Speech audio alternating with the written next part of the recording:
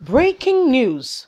New law. Lagos may take over Tinubu Fashola Ambode'S case from Efcc. A lot is going on currently today, and our politicians are very crafty. Okay, and again, it's not as if the EFCC is a proper, genuine body that see to it that crime and cases that should be looked into to ensure that there is transparency, especially with those in public office, are looked after anyway, genuinely. Most times the government in place use them as their backing dog to chase those who are not in line with them. So it's not like they are, it's the same side of a coin. It's the same coin, okay? It's just the head and the tail. It's the same one thing together. So new law coming up now is that Fashola may have to handle Tinubu's case. So you can imagine Tinubu's case in the hands of Babajide Sanwo-Olu, the very governor of the state. You can imagine what the outcome will be. Okay, please don't forget to give us a thumbs up. Subscribe if this is your first time. Thank you so much. We really appreciate you. God bless you. New law: Lagos may take over Tinubu Fashola Ambode'S case from EFCC. A new law signed by Governor Babajide Sanwo-Olu of Lagos State mandates agencies like the Economic and Financial Crime Commission, the Independent Corrupt Practice and Other Related Offense Commission, and other anti-graft agencies to hand over corrupt cases to the state government, has learnt. According to the legislative titled Lagos State Public Complaints and Anti-Corruption Commission Law, signed by Babajide Sanwo-Olu last week, a copy of which was obtained by our correspondent on Saturday, a new anti-corruption agency will have the executive right to investigate financial crimes and corrupt cases involving the finances of Lagos State government. Section 13, subsection 3 of the law reads, the Commission should, upon the commence of this new law, take over the investigation of all anti-corruption and financial crime cases involving finances, assets of Lagos State government being investigated by any other agencies.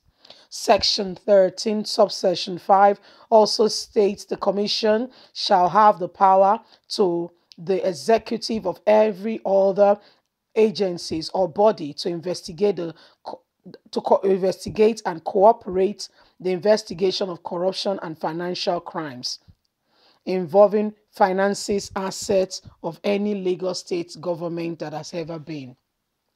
Currently, 3 former governors of Lagos State, Bola Tinubu, Babatunde Fashola, and Akinwumi Ambode'S, are said to be under investigation by the Economic and Financial Crime Commission (EFCC). An anti-graft agency is also investigating the Speaker of the House of Lagos State House of Assembly. Lagos State House of Assembly, Ambode'S, who helped facilitate the passage of the law, has signed it into law. The EFCC had in November last year written a letter to the Code of Conduct Bureau asking it to make available the asset declaration form of Tinubu and Fashola as part of a wider probe. However, the details of Fashola probe have never been revealed. The Commission is also looking into petitions that Tinubu allegedly enriched himself by using a tax consultancy firm, Alpha Beta, to divert Lagos funds and commit tax evasion to the tune of 100 billion naira. The former governor was also reported to the EFCC for transporting cash via Bolivar to his home on the eve of 2019 presidential election. Similarly, the anti-graft agency in 2019 commenced probing Ambode'S for allegedly 9.9 billion naira fraud. Ambode'S was also grilled by the EFCC in October 2020, while his account was frozen by the courts. He is accused of mismanaging public funds running into hundreds of millions of naira. While the Lagos speaker denied most of the allegations, he admits that 80 million is as set code was approved for the training of wives of 20 lawmakers in Dubai.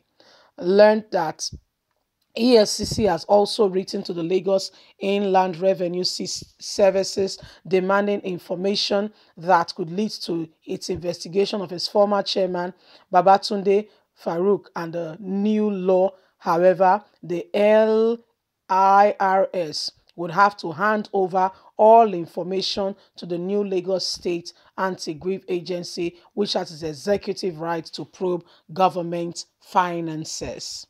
However, the new law, which will ensure the creation of a Lagos State Anti-Grief Agency, mandates all agencies investigating finances of the state to hand over the cases to the state government. According to the law, the commission shall have the power to investigate any person or administrative actions taken by any ministry, department, agency, or parallel of the state government or local government. The new anti-grief agency shall investigate any offenses under the criminal law of the state in relations to corruption, criminal cases, abuse of office, offenses relating to administration of justice, obtaining by false pretense, cybercrime, fake news, interception of emails, fraudulent dealing with property debtors. The law, which empowers the agency to investigate anyone who cannot explain his or her source of income, states that the anti-grief agency shall not be subject to the direction or control of any other authority. The commission is, however, banned from investigating cases that are pending before the Lagos State House of Assembly, the Lagos State Executive Council, or any court in Lagos. Corruption cases investigating members of Nigerian police force and armed forces cannot be investigated by the commission, except acts of corruption committed by private individuals in Lagos State. When asked if EFCC will hand over its case to the new Lagos agency, the spokesman for the commission, Wilson Huajiri, said he would call back. He said, however, he's yet to do any press release on the issue. So you can see that our government are very crafty, okay? So they put laws to keep and to watch their backs. Leave us a comment. God bless you. Bye for now.